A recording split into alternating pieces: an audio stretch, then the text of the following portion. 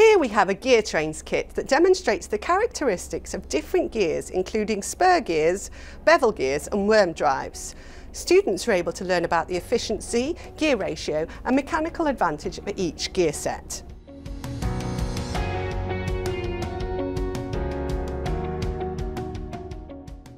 TecQuipment offers a range of experiments that can be attached to a standard work panel, as shown here, for understanding the basics of engineering science.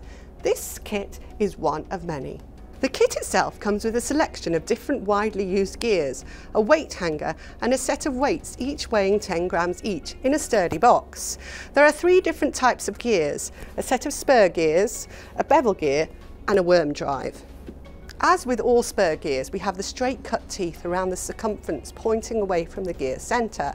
Power transfers from one gear shaft to another, with both gears being on the same plane. The spur gears in this experiment have 2 sets of gears on the same shaft to perform experiments for compound gear trains where one or more gears of the train share a shaft.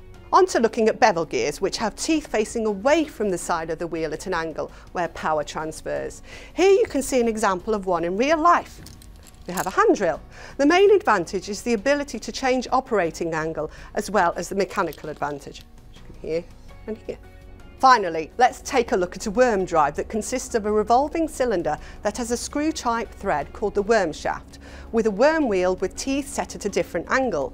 The result is that the worm drive achieves a high velocity ratio and mechanical advantage, but they cannot backdrive like the spur and bevel gears. In some cases, that's an advantage.